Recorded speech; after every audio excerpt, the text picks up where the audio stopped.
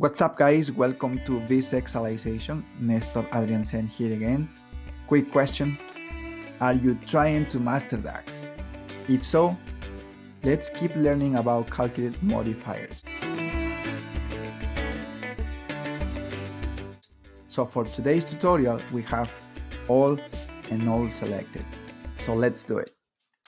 Okay, so for today's tutorial, we have three different points here. The first point, we're going to learn about all as a calculated modifier. Second point here, we're going to learn about all selected as a calculated modifier. And finally, guys, we also have a nice case. So let's jump into the first point. All right, so now let's learn about all as a calculated modifier. I have right here two important points. The first one, all act as a calculated modifier when used as a filter argument in calculate. So remember, guys, that the calculate function has two main parts, has the expression and also has the filter arguments, right? So when we use all as part of the filter arguments, all act as a calculate modifier. So really important concept there. Second point here, when all is used as a top level function in a filter argument of calculate, all removes an existing filter instead of creating a new one. And also here we have that the proper name for all could have been remove filter. Next, here we have the syntax. I'm not going to go into details here because I already created a tutorial about this all function, and I'm going to share with you guys the link so you can check it out. So now let's jump into the next line. All selected as a calculated modifier. Three critical points here. The first one, all selected act as a calculated modifier when used as a top level function in calculate. Really important concept. The second point here, all selected restores the filter context outside of the current visual. Critical concept there as well. And finally, all selected is useful when retrieving the list of values of a table or a column as visible in the current report and considering all and only the filters outside of the current visual. If you guys are confused by these concepts, please bear with me because we have a case and we will look everything there. So we also have right here the all selected syntax. It's very similar to the all function, and I'm not going to go into details either. So now let's go to the next slide. All right, the case. Two questions here. The first question is find the claim percentage for every year since inception. And the second question here is find the claim percentage based on the visible total for the last 5 years of data available. And also we need to use a slicer to filter the last 5 years. So if you guys are guessing correctly, we are jumping into Power BI Desktop. Let's do that. All right, so here we have the Power BI report. I'm going to share with you guys this report as well. All right, so quickly, I have right here three different tables. We have the DAX measures table, and we already have a measure there. It's called claims cost. So if you want to explore real quick, it's basically the sum of the claim cost. There it is. What else? We have the claims table. You guys might be familiar with this table. I've been using this table for a while for my tutorials. All right, and then finally, we have the calendar table. And of course, if we go to model, we have a relationship here between date and claim date. Let's get started. Let's solve the first question. So for the first question, we want to find the percentage for every single year. So how do we do that? Let's create a new measure.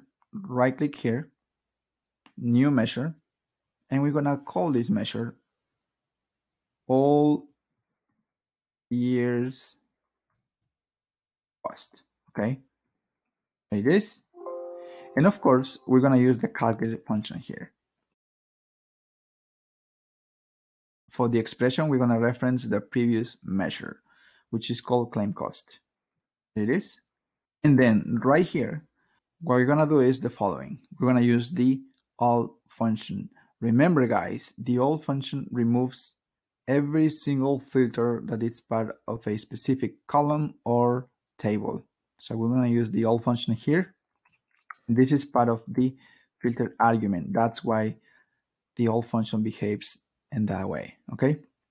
And here we're going to use the dates table or calendar table, right? And we're going to use year here because we want to remove any filter that belongs to the year column for the calendar table, of course. So there it is, close parentheses, I'll enter, close parentheses, there you go. And we can rearrange this better if we want.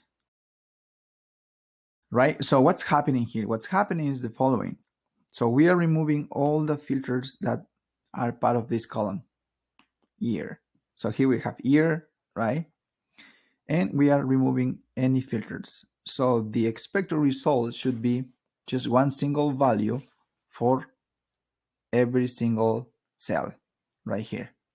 Why? Because we are removing all the filters. All right, so let's approve this change and let's see what happens. There you go. And we can also here customize this if we want, just to make this number more readable, okay? We are adding a comma as a 1000 separator. Let's drag all year cost here and let's see what happens. Boom, there it is. That's how it works, my friends. So in order to find a percentage, so what we need is basically the division between this number and this number. And we have to do this for every single year. For 2018, for example, this should be 14,610 divided by 297,680. That's how it works. All right, so remember also that instead of using all, we can use remove filters. You remember that? Okay, let's do that real quick.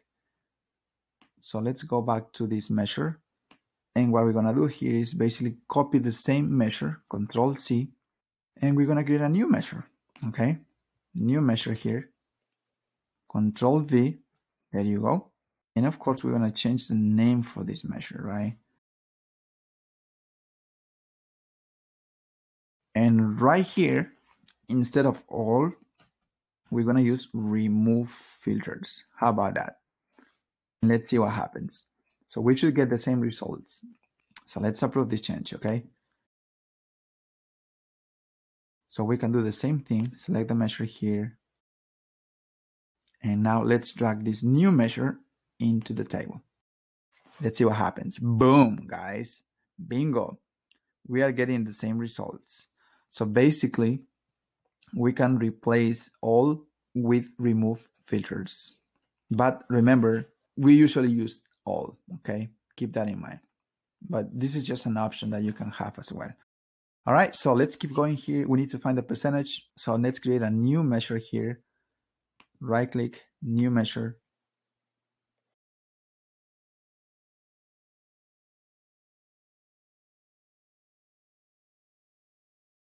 I'll enter, there you go.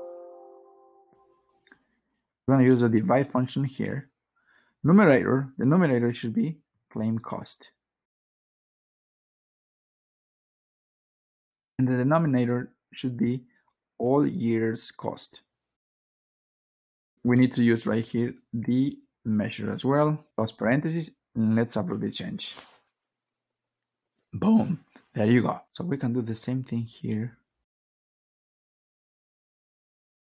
All right, let's drag this new measure into the table and let's see what happens. 100%, and we have the percentage for every single year since inception. So guys, we have solved the first question. I have another tutorial about percentages as well. I'm going to share with you guys the link so you can explore it. All right, so now let's solve the next question. So the next question was to find the percentage for the last 5 visible years. So let's do that. And of course, we're going to use the all selected function here. So the first thing that we want to do here in order to solve the second question is the following. We're going to create a new measure here, right click, new measure.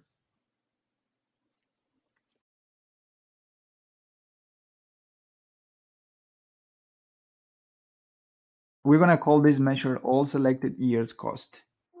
And right here, what we're going to do is the following. I use a calculate function, very similar to what we did before. the measure should be right here, claim cost, which is the expression for calculate, right? And right here, this is the filter argument, right, for calculate. So we want to use right here the all selected function.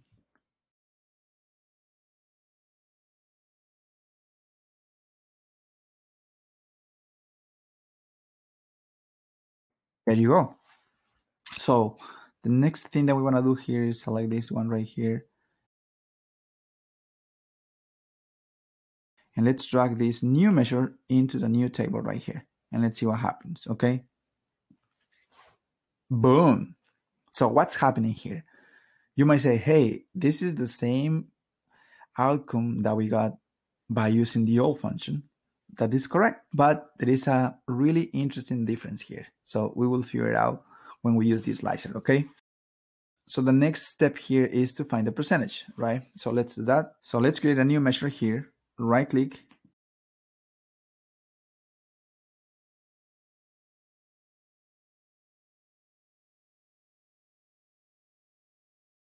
So we're gonna call this new measure all selected claim cost percentage, okay? I'll enter. And we're gonna use right here, divide. The numerator is gonna be the same. The measure called claim cost, right? For the denominator, we need to use the previous measure that has all selected here, okay? All selected, this one right here. And then hit enter, and let's see what happens. Boom, there you go. Same thing here, it should be percentage. And now let's drag this new measure into the next table right here. There you go. So apparently the results are the same. So nothing happens here. But remember here, the question, if you guys remember, is to find a percentage for the last 5 years and also based only on visible values. So let's see how this thing works. All right. So remember that the all selected function is a complex function. So what we're doing here is just something basic, but very helpful, my friends. So let's do that and check this out, my friends. Hold down Control and let's select the last 5 years.